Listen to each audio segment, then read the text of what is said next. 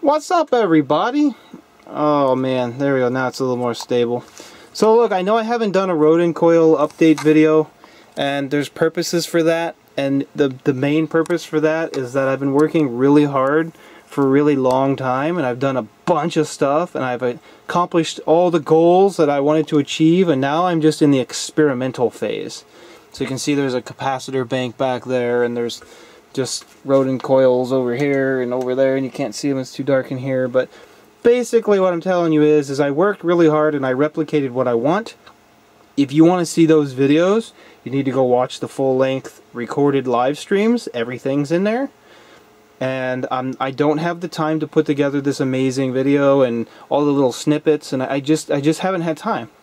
So basically, I've seen the over-unity phenomenon, as I'm calling it, and I will post a picture right now of that phenomenon of measuring the LC circuit versus the input, and you can see right there, you can read these values. Okay, so like I said, I've achieved my goals. I've created ozone, but now I'm in the experimental stage, and I told you I was going to take that microwave oven transformer inverter, microwave oven inverter, and connect it to this Rodin coil, and I've done just that.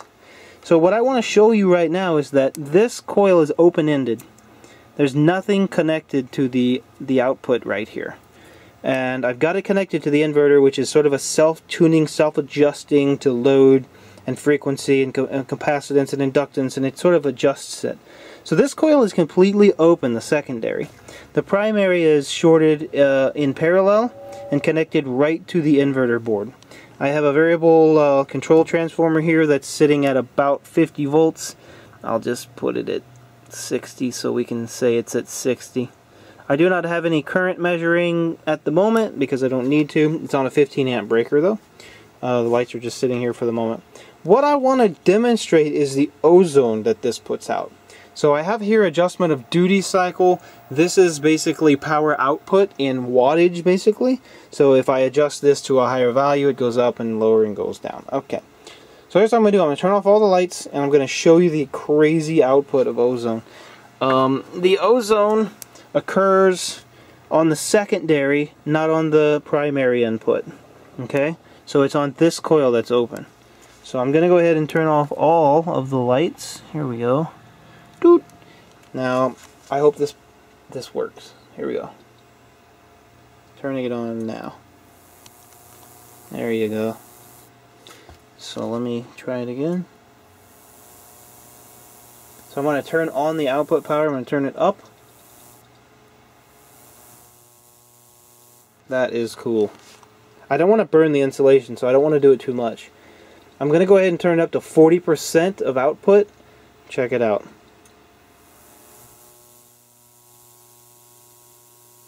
I mean, that is freaking cool. Alright, I'm going to 50%. Let's see if it kicks it. Oh yeah, see, we're starting to break down things.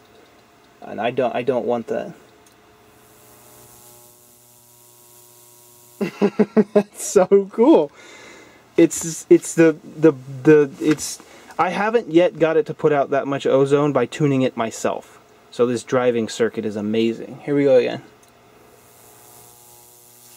Get you a 3D visual here. Look at that. That is just amazing.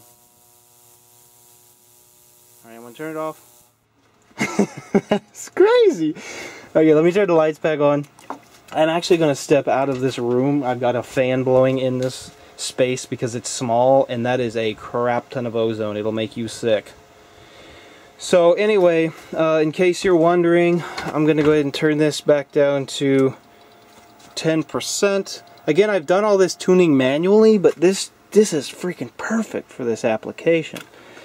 And it doesn't have all the safeties built into it like the inverters for induction cookers. That would be the other second really nice thing to use. But yeah. So, here's the other one. Alright, so now what I'm going to do is just show you what the output looks like with these LEDs connected. So I'm at 60 volts, I'm at 10% duty cycle, here we go. Ta-da! Now you hear it buzzing, and I don't I do not like that buzzing sound. I'm going to turn the input voltage down to about 55 volts and try it again. So that buzzing noise bothers me. I can get that much light output tuning it manually, and I'm not worried about it. By the way, the output voltage measured here is about 2.5 kilovolts peak to peak. I'll go ahead and just show you that since I've got it connected. That's with it turned down, of course. This is with it on its minimal amount. So it's at its minimal amount. If I drop lower than this voltage, it will not work. So I have to have that much input voltage. So let's go ahead and measure the output voltage peak to peak at 10% duty cycle input. So it's all the minimal amount of power that I can put into this system. So here we go. Oh yeah, I gotta turn that way up.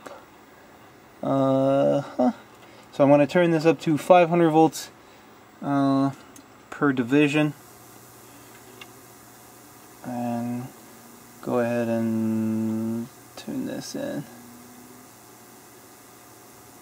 So that's what the signal looks like. Turn this off. You can see the output peak to peak voltage is really kind of going crazy. Here's what I'm going to do. I'm going to pause this. Oh, that's why. Okay.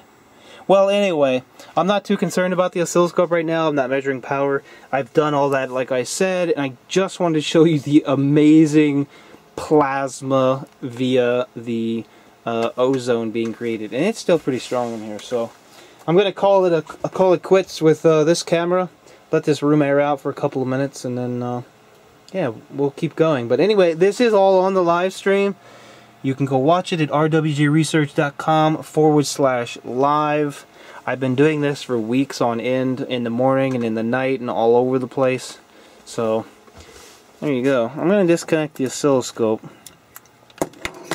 It's so crazy because this is just in series and it's open. So it's just the oscillation in the coil itself. It's pretty amazing. So I'm going to go ahead and show you the plasma, and I'll end on that note with the plasma again because I think it's amazing. Not amazing, but it's freaking cool. I'll go back up to like 40%. Alright, God bless you guys. Have a good day. I've been playing with the Rodin coil for a while now. Man, that's a beautiful sight right there. I have been working hard on this project. Look, it goes all the way out the end, all the way to the end of the wires. It's just crazy. Alright, peace and love, guys.